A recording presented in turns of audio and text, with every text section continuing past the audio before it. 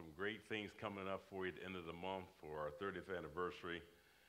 To think that Newport Church has been in existence for 30 years, 3 decades, really exciting. And for me, I know it's really exciting because I remember when Mannheim was sent out, which was Newport Church. It's Newport Church now. It used to be Mannheim Celebration when it came out of our Central Celebration. And so really, it's been awesome to see what God has been doing through this congregation for all these many years, and we're going to have opportunity to celebrate that at the end of the month. So really excited about that.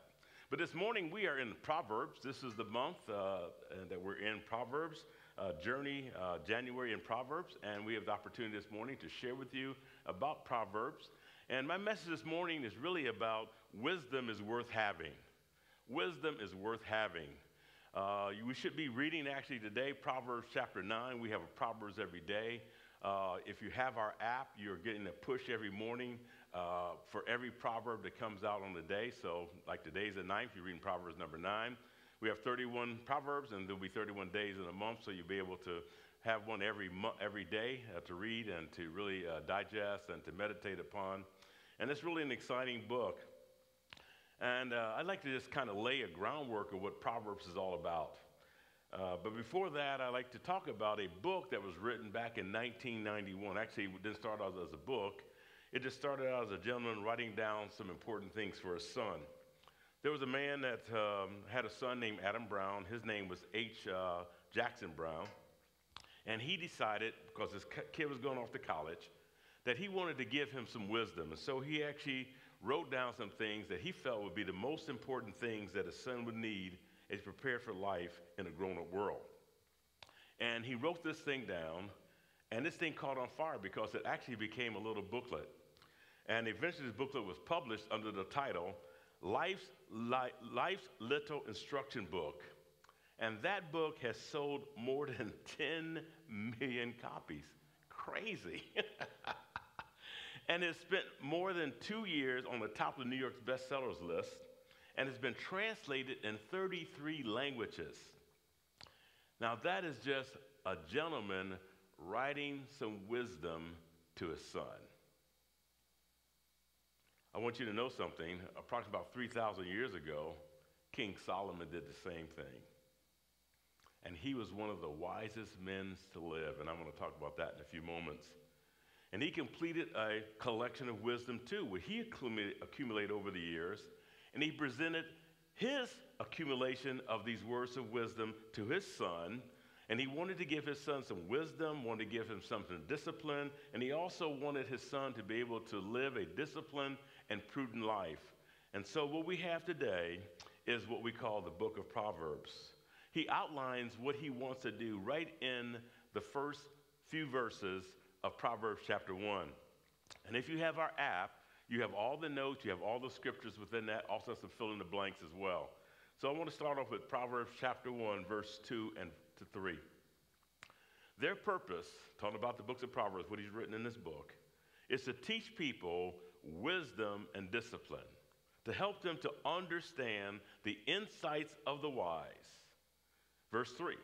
Their purpose is to teach people to live disciplined and successful lives, to help them do what is right, what is just, and what is fair. Now, in essence, even before Mr. Brown wrote his book, the Little Life Instruction Books, Solomon already had wrote us a book on how to live life right, how to live a just life, and how to live a fair life. And this book helps us get our lives together and also keep it together, which is pretty awesome. So the question is, how does Solomon become so wise? And there's a story about that back in 1 Kings chapter 3. It says, that night the Lord appeared to Solomon in a dream, and God said, what do you want? Ask, and I will give it to you. Now that's a pretty bold statement that God has given to Solomon. Basically, Solomon, whatever you want, you got it. Now that's God saying whatever you want, you got. Man, oh man, just think about if you were given that. that from God, what would you think about? What would you want? Nice car, big house, a lot of money, job, prestige? I don't know. What would you want if God said, whatever you want, Duane, whatever you want, Susie, whatever you want, John, whatever you want, Ed, you got it. What would you do with that? Here's Solomon, his response. It says in verse 10, the Lord, because verse 7, first of all, says, now, O Lord my God, this is Solomon responding, you have made me king instead of my father David. But I'm like a little child who doesn't know his way around. And here I am in the midst of your own chosen people, a nation so great and numerous they cannot be counted. Verse 9.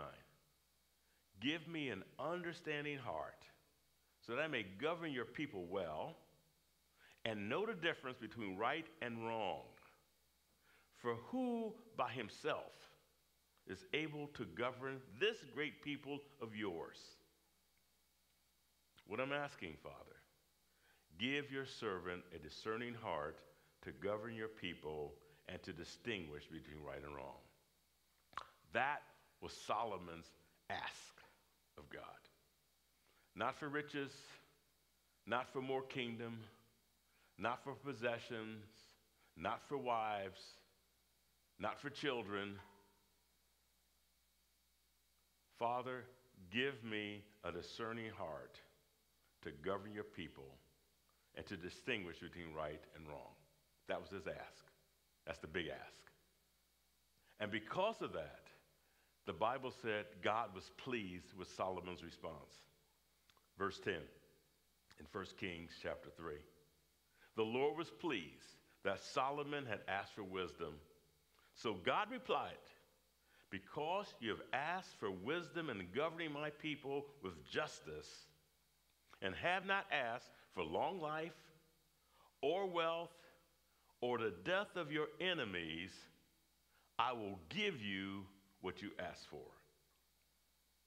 I will give you wise and understanding heart, such as no one else has had or ever will have. So he was very pleased with that. But it didn't stop there. Because God was so pleased with what Solomon asked for, he says this in verse 13, and I will also give you what you did not ask for. I'm going to give you riches, and I'm going to give you fame. No other king in all the world will be compared to you for the rest of your life. And on top of all that, and if you follow me and obey my commandments and decrees, as your father David did, I will also give you a long life. God gave Solomon wisdom, and he passed on that wisdom to us in the book of Proverbs. You see, Solomon realized something. He knew if he had wisdom, you can have about anything else you could think about. If you have wisdom, you'll not only be able to make money, but you'll also know how to keep it. If you had wisdom, you'll be able to find and develop friendships, long-lasting friendships. If you had wisdom, you'll learn how to avoid misery, the misery that people bring on themselves, and you'll know how to maximize your personal happiness. If you had wisdom, you'll know what to say and when to say it. If you had wisdom, you'll be able to raise your kids in the right way. If you had wisdom, you'll be able to sleep at night because you won't be dreading the consequences of your actions. That's what happens when you have wisdom. When you have wisdom, you can just have about anything you could think of because wisdom will lead you and guide you. Sandra Carey said this one time. She wrote this. She said, never mistake knowledge for wisdom. Never mistake knowledge for wisdom. Because one helps you make a living, the other helps you make a life. Now think which one those are. One helps you make a living, and the other helps you to make a life. I believe knowledge will help you make a living, but wisdom will help you to make a life. In the 20th Century Encyclopedia of Religious Knowledge, it says this. It says, wisdom may be defined as a realistic approach to the problems of life. So where do you get wisdom from? There's really two places that everybody get wisdom from. First of all, is personal experience, which I call trial and error. Basically, one's own experience can certainly be a source of wisdom, but what has to happen is that you got to live life, you got to make mistakes, you got to make a lot of trials and errors, you got to end up having the results of trials and errors, and you waste a lot of time because there's consequences to the errors that we make. Sadly, there's only some people who will only look to gain wisdom this way, and they only will gain it if they survive their errors. So personal experience, you can do that. But you're going to waste a lot of time. You're going to have a lot of bumps and bruises along the way. And you may not make it through some of those errors that you made. Then there's a second way you can get wisdom, and that is counsel from others, and that's called proven wisdom. You can get personal experience, or you can have proven experience from counsel from others. And this is made possible about heeding the advice of those who have gone before you. You avoid wasting years and times and trial and error, and it gives you the opportunity to live life to its fullest measure. You experience life without the burdens or consequences of making earlier mistakes. Now, this form of wisdom is far superior than personal experience. And that is exactly what some of us parents are trying to do with our children. We say, you know what? If you do this, this is going to happen. Why? Because we were the people who did the trial and error stuff. And we blew it. We made the mistakes. We know what it cost us, and we know what it brought to our lives. So we are trying to avoid that for our children by saying, if you do this, this is going to happen this way. And most kids think, oh, you're stupid. You don't know anything. I got to experience it for myself. Why? You teach a kid, if you touch the stove and it's hot, it's going to burn you. Guess what a kid will do? They'll go touch the stove. And guess what? They get burnt. Why?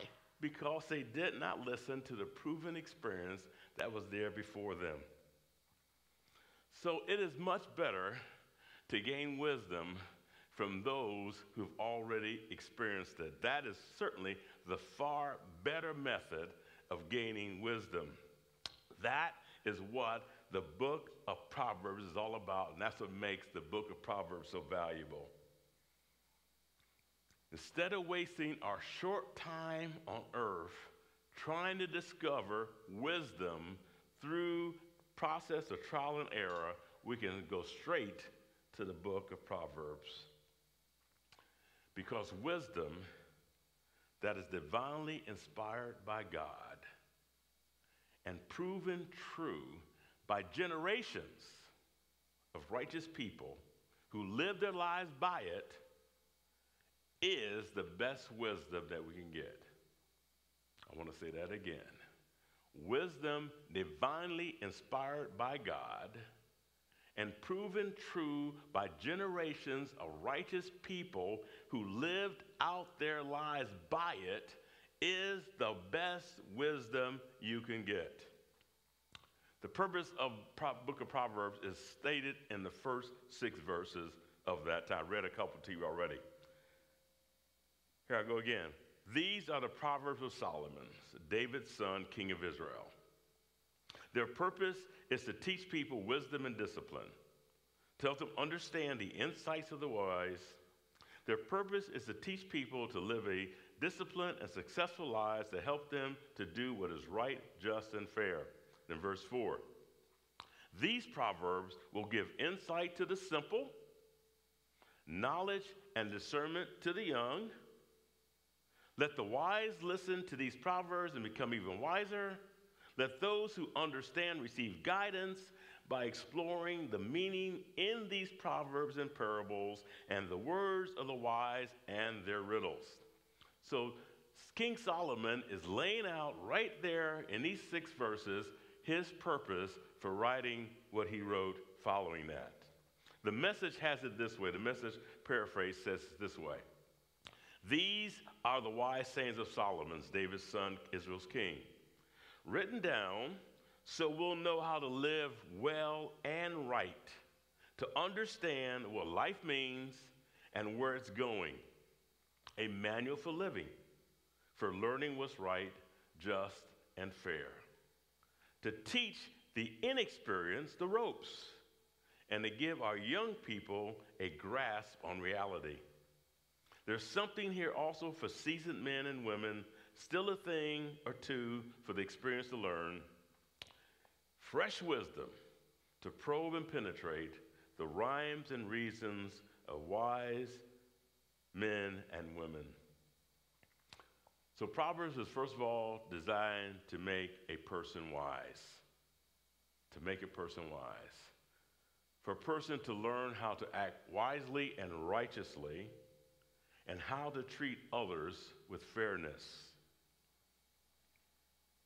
To make people wise, to learn how to act wisely, righteously, to treat others with fairness. And also, which I love this, he calls it a simple, in some places he called it ignorant. He says to give the ignorant or the fool common sense, to give the young sound advice, and to give the wise even more wisdom. Proverbs says a lot about the benefits of wisdom and what having wisdom will do for each and every one of us. In the first 9 chapters of Proverbs, there are at least 10 benefits that I've found in one of my resources that I'd like to follow and to give you here this morning. 10 ways that you're going to benefit from wisdom, and they all start with the letter P. First of all, the first word is perception. Wisdom will give you an accurate perception of life. Proverbs 2, verse 9 and 10 says this. Then you'll understand what is right, just, and fair, and you'll find the right way to go. For wisdom will enter your heart, and knowledge will fill you with joy. The Passion Translated has it this way. Then you discover all that is just, proper, and fair, and be empowered to make the right decisions as you walk into your destiny. When wisdom wins your heart and revelation breaks in, true pleasure will enter your soul. So wisdom gives you actual perception of life, actually lets you see where your life is, where you're going, what you're doing. No fanfare, reality. That's what wisdom will give you. And because of that, you can walk in life with joy because you know exactly where you're going. You have the proper perspective on the way God wants you to see life and how he wants you to proceed. What an awesome thing, perception. Second thing I think is so very important. Second P is prevention. Wisdom will prevent you from engaging in self-destructive behavior. And if you've been reading Proverbs up to this point, you saw in Proverbs a lot of Proverbs 6, a lot of 6 and 7 and even 8 on about don't be a fool. Watch out for this. This is going to give you self-destruction. This is going to hurt you. This is going to damage you. Gives you a lot of that. Also in chapter 2, it talked a lot about wisdom and prevention. Proverbs chapter 2, verse 12. It says, wisdom will save you from evil people. Proverbs 2, verse 16. Wisdom will save you from the immoral woman, from the seductive words of the promiscuous woman. Proverbs 3:23. They keep you safe on your way, and your feet will not stumble. So again, prevention. Wisdom will get that for you. Also, third thing is wisdom will prolong your life. Will prolong your life. Amen. Proverbs 3, verse 1 and 2, it says, my child, never forget the things I've taught you. Store my commands in your heart. If you do this, you will live many years and your life will be satisfied. It almost goes back to the promise of one of the commandments. Honor your mother and your father, and guess what? Your days will be long on the earth. So Solomon's picking up on this. Solomon's again telling his child, Never forget things I've taught you, because those things are going to allow you to bring honor to people, honor to those over you, honor to those around you. And if you store these commands, store these things, store these points of wisdom into your heart, and if you do these things, you're going to live many years. Your life is going to be satisfying. Proverbs 3:8 says this, then you will have healing for your body and strength for your bones. Why? Because wisdom will let you know what you need to do for health. Wisdom will let you know what you do for your body to bring strength into it. That is what wisdom will do. Proverbs 3:16, it says, she offers you long life at her right hand and riches and honors in her left. And when you see the word she, it refers to wisdom. In Proverbs, when you see that pronoun, it means wisdom. Wisdom offers you long life in her right hand, and wisdom offers you riches and honor in her left. Proverbs 9:11, wisdom will multiply your days and add years to your life. People ask, how will wisdom add years to my life? One simple way, it reduces stress. When you have wisdom, it reduces stress, which undoubtedly will then lower your blood pressure, which also provides for longer life. Having wisdom adds years to your life, and as the cliche goes, it adds life to your years. The fourth thing that wisdom will do for you, the fourth P is peace. As you develop wisdom, you will experience peace. Proverbs 3:16, again the pronoun she. She will guide you down delightful paths, and all her ways are satisfying. That she is wisdom. Wisdom will guide you down delightful paths, and all her ways, wisdom's ways, are satisfying. Proverbs 3:24. You can go to bed without fear. You can lie down and sleep soundly. That's what wisdom will give you. Wisdom will give you peace. Number 5, wisdom gives you prosperity. Proverbs 3:2. Follow closely every truth I give you, then you will have a full, rewarding life. Proverbs 3:16. Wisdom extends to you long life in one hand and wealth and promotion in the other. That's again, that's the Passion Translation of a Proverbs that I read earlier to you. See, Proverbs says so much, if you read through it, says so much about wisdom and wealth that we could actually spend a whole entire week on that subject, because it's covered a lot in Proverbs. You read it through, you're going to read a lot about how wisdom will bring you wealth, and when you have wealth, it should bring you wisdom as well. The 6th one is poise. Have you ever seen someone who is at ease in every situation? I'm not referring to someone who's cocky or arrogant, but I'm talking about a person who has true, quiet confidence. Because wisdom gives you true and quiet confidence. You know who you are. You know who God is in you. You know what he's called you to do. Proverbs 3:26 says, because God is your confidence in times of crisis, keeping your heart at rest in every situation. We sung about that this morning.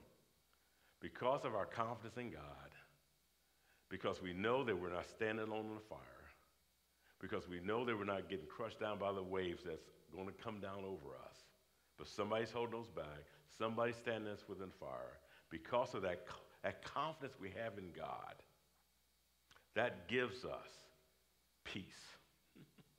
That gives us poise. Because we have a quiet type of confidence based on who we know God is inside of us. The 7th thing is protection. God gives us protection. Wisdom keeps you safe. Proverbs 4, verse 6. It says, stick with wisdom, and she'll stick to you, protecting you throughout your days. Wisdom will rescue all those who passionately listens to her voice. Stick to wisdom, and wisdom will stick to you. So wisdom will keep you safe. Number 8 is precision. Wisdom gives you the ability to take the right number of steps in the right direction at the right place and at the right time. Wisdom is the ability to take the right number of steps in the right direction at the right time in the right place. Proverbs 4:12 says, your progress will have no limits when you come along with me, and you'll never stumble as you walk along the way. Your progress will have no limits when you come along with me, wisdom. And when you have wisdom, you'll never stumble as you walk along the way. That's number 8. Number 9 is prudence. And if it wasn't for our former President George W. Bush or Dana Carvey's impersonation of George Bush, this word might not be recognizable. But of course, we've heard the phrase, not going to do it, wouldn't be prudent. Not going to do it, wouldn't be prudent. We wouldn't know what prudent was unless we heard George Bush or Dana Carvey say that. But the word prudence actually appears more than a dozen times in the book of Proverbs. And the word prudent actually means caution, discretion, or simply good sense. So wisdom will give us prudence. Wisdom helps you to exercise caution when you need to exercise caution. It gives you the sense to hold back when you need to hold back. See, a fool will jump on ahead, but wisdom will let you know this is not the right time, not the right place, not the right steps for you to do right now. A fool just leaps ahead without even thinking. So wisdom will do that for you. Wisdom, Proverbs chapter 8, verse 12. I, wisdom, dwell together with prudence. I possess knowledge and discernment. I, wisdom, dwell together with prudence, and I possess knowledge and discretion. And the last thing, number 10, wisdom pays. Proverbs 9:12. If you are wise, your wisdom will reward you. If you are wise, your wisdom will reward you. Now think about it. With wisdom, you got peace, confidence, you got a long life, prosperity, you got understanding, good sense of direction, sense of protection, and on top of that, more rewards besides. That's what wisdom will give you. So why wouldn't you want wisdom? So my thesis for all this was based on the fact I think wisdom is worth having. Proverbs 1:7 says this: fear of the Lord is the foundation of knowledge, but fools despise wisdom and discipline. The fear of the Lord is the foundation of true knowledge, but fools despise wisdom and discipline. The Passion Translated says that same scripture this way: we cross the threshold of true knowledge, and we live in obedient devotion to God. Stubborn know-it-alls will never stop to do this, for they scorn true wisdom and knowledge. You do not have to wait to be old and gray to have wisdom or to be wise. You can become wise even if you're young and green. Remember I said that Solomon wrote this for the young to become wise. Even though wisdom will take some years, developing wisdom is a process that grows over some years, but the older you get, the more wise you should become, which then people will benefit from, and you'll benefit from, no matter when you start. Even at this very moment, if you were a fool, you can become wise, starting today. if you just begin to live some of these truths out, because this is not just for the few. These words of wisdom is written for everyone. And if we live by those rules of wisdom here, we will be victorious. And how do we do that? You start on the path to wisdom by, first of all, putting God first in your life. That is so very important foundationally. So if you don't know God, first of all, this is a great opportunity to get to know him, because that's so very important. About knowing about wisdom, knowing about these things that God has laid out for us, how to live our lives. And why is that so important? Because God created each and every one of us. We've been designed by him uniquely. Not one person in this world is made the same. We're all different, made uniquely. Like the beautiful flowers, all flowers, they may look like, but they're uniquely different.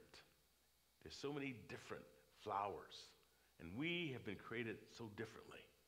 But God has a purpose and a plan for you and a plan for me. So you need to find out what the Creator's plan is for you, and that's where you start. Getting in touch with the Creator. Getting in touch through the Creator, through his Son, Jesus Christ. That through Jesus Christ, we come to know who the Father is, how much he loves us, how much he provides for us, how he wants to direct us, how he wants to fulfill the purpose that he designed us to do in this world in which we live. And it's so simple, just recognizing the work of Jesus Christ, that he lived, he died for us, he died on the cross, he resurrected from the dead, he lives alive, he's alive today at a position of power, and sitting next to his Father, fulfilling the plans and purposes that he had for him so that we could have life through Jesus and through the Father. And I would be remiss to say this as well. No discussion can be complete about wisdom without mentioning Jesus Christ. Colossians chapter 2, verse 3 says, Jesus Christ is where the treasures, all treasures of wisdom and knowledge resides. So it's not just knowing the words of wisdom out of the book of Proverbs, but it's also knowing the author of wisdom, Jesus Christ himself. Because without Jesus Christ in our lives, there's really no way to be truly wise. So I want to encourage you this morning to delve into Proverbs. There's so much wisdom within this book. Read it, meditate on it. Read it in other translations, which is also pretty powerful because you can read something differently. I read this morning some of the Passion Translation. Also read out New Living Translation this morning. I also read out an NIV this morning. Also read out the Message this morning. So there's so much wealth that we have today to get a deeper understanding into some of these truths that we need to incorporate within our lives. Because again, God has provided for us to live a life of peace, live a life of confidence, live a life of prosperity, live a life of understanding, live a life of good sense, get a life of direction, substance of protection, and to also on top of all that, as he did with Solomon, besides all this, my son and my daughter, I'm going to add these other blessings and benefits to you as well because you followed my commands and my decrees. Our God is a good God, and he wants to bless you and bless me. Let's pray. Father God, in the name of your Son, Jesus Christ, I thank you for the truths in the book of Proverbs this morning. I thank you, Lord, for the opportunity you've given us as a church body to go through the book of Proverbs together, day by day, proverb per day, and, Lord, to be able to read that and to digest it and meditate on it. I pray, Father, for each and every one of us, whether we're young or old, that, Father, we'll get something out of our reading, that some truth, some understanding, some wisdom will come out of it that we can apply to our lives, that we can live a life much fuller, much at peace, protected, prudent. Lord, all the things you already said that we can learn out of this book of Proverbs, let that be applied to our lives. Let us be wise people. Father, let us be, like the sons of Sceva, be able to discern the season and to know how to respond. We need that wisdom today, oh Lord. That's beyond knowledge. We need wisdom today on how to live, how to be able to do the right thing in the right way at the right time to be the right results. And Lord, you said in your word, if any of us lack wisdom, we can ask you, because you're not a respecter of person, you'll give wisdom to all who ask. Father, we thank you for this day. Thank you for this time. Thank you, Lord, for this team who's made this online broadcast possible. Thank you for their serving this morning. And Father, bless our body of Christ. Wherever they're seated at this morning, around a breakfast table, sitting on a sofa, wherever they may find themselves, maybe even sitting in bed, Lord. We ask, Father, you bless them today. Let this day be a rich day for them. Let this week be a blessed week. And Father, we come against every sickness, every disease, every weapon formed against us, because you said in your word, no weapon formed against us shall prosper, and every lying tongue shall be cast down, for that's the inheritance of the saints of God. And Lord, I declare over each and every one of us, we are saints. We love you, Lord Jesus. We ask your blessings in Jesus' name. And we all said, amen. Be blessed. Thank you for being part of our service this morning. See ya. Thank you so much for watching this teaching. I hope that it impacted you in some way. If you enjoyed this teaching and would like more teachings like this, feel free to subscribe to our YouTube channel and get updated each time we post a new sermon.